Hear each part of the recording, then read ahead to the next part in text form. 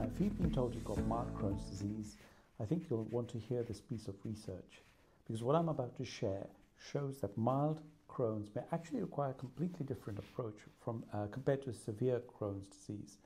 Now, it's something that researchers have been thinking about for a while, and just a few months ago in July, a new paper from Mount Sinai in the US, published in a leading peer-reviewed journal, just reinforced that idea. I'm Dr. Pranab, I'm a gastroenterologist in Dubai, and in this video I'll explain what this latest piece of research is and why it matters for patients living with Crohn's. Researchers looked really closely at people with mild Crohn's disease and compared them with those with more aggressive disease. And here's what they discovered. First, a difference in something called sphingolipid metabolism. Now, these are special fats in the walls of cells. They're like insulation and wiring, protecting the gut lining and helping the immune system communicate. Now, in mild Crohn's, these fats are processed in a completely different way to severe disease. Now, the second thing they found was that there were lower levels of neutrophil-driven inflammation.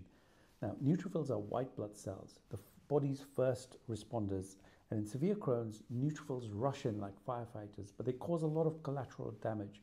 Now, in mild Crohn's, there are far fewer neutrophils showing up, so the collateral damage is far less and less intense. This means mild Crohn's may not simply progress the same way as severe Crohn's. It's like following its own biological pathway. And what that does is it opens the door to more precision medicine, so where treatments can be tailored towards the patient. So mild patients may avoid unnecessary aggressive drugs, while those at severe risk of severe disease are targeted with therapy much earlier.